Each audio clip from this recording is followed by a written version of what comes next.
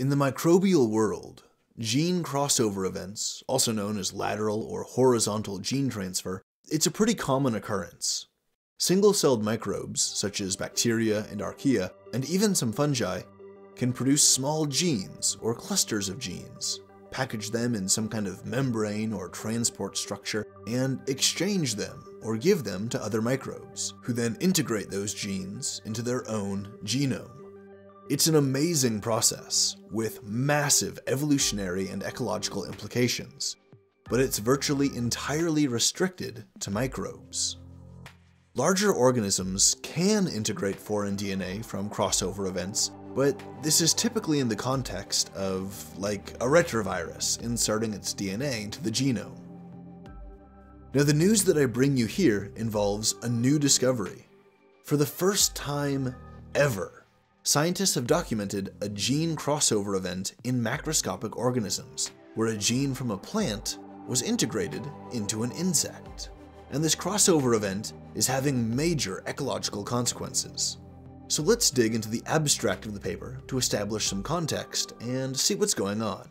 From the top of the abstract, the scientists write, quote, "Plants protect themselves with a vast array of toxic secondary metabolites. Yet most plants serve as food for insects.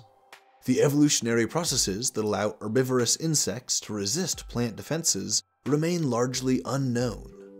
The whitefly Bemisia tabaci is a cosmopolitan, highly polyphagous agricultural pest that vectors several serious plant pathogenic viruses and is an excellent model to probe the molecular mechanisms involved in overcoming plant defenses." Unquote.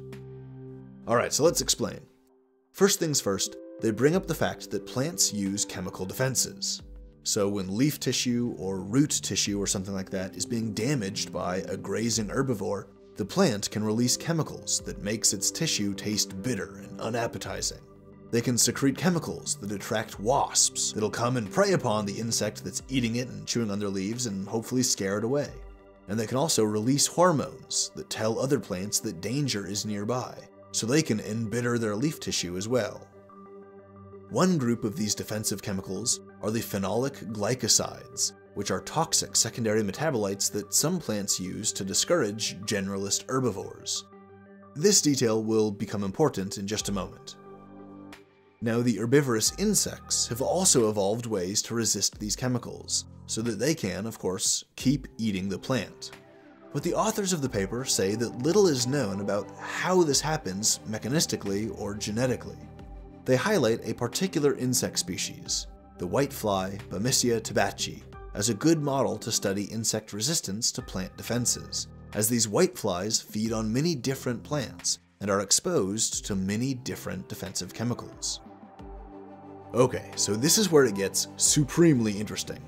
If we continue reading the abstract, they say, quote, "Here we show that through an exceptional horizontal gene transfer event, the whitefly has acquired the plant-derived phenolic glycoside melanyl transferase gene, BTP-MAT1.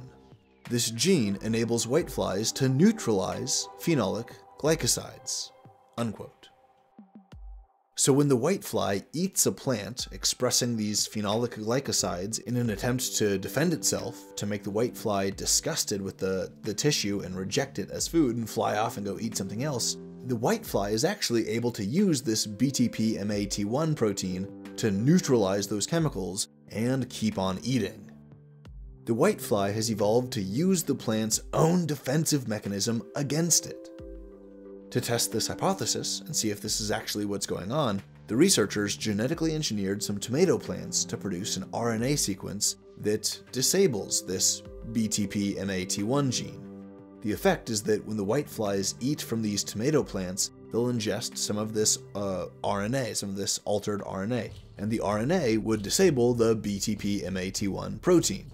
The effect here is that the whiteflies would once again be negatively affected by the phenolic glycosides, and they would reject the plants as food, and the plants would be able to protect themselves once again.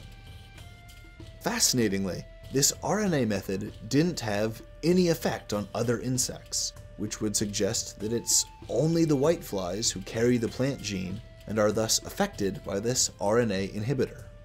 The authors suggest that this mechanism may be the key to developing insecticides that only target whiteflies, which are a notorious pest, known for ruining several agricultural crops by transmitting viruses and depositing sticky residues onto the plants.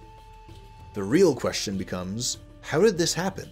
How did the whitefly acquire this plant-generated gene? The scientists don't know for certain, but they speculate that a virus may have been involved, acting as the vehicle that transports the gene from one organism into the other. In any case, this gene crossover event between macroscopic organisms, between stuff as distantly related as a plant and a whitefly no less, is an extremely rare and amazing occurrence. Super fascinating stuff.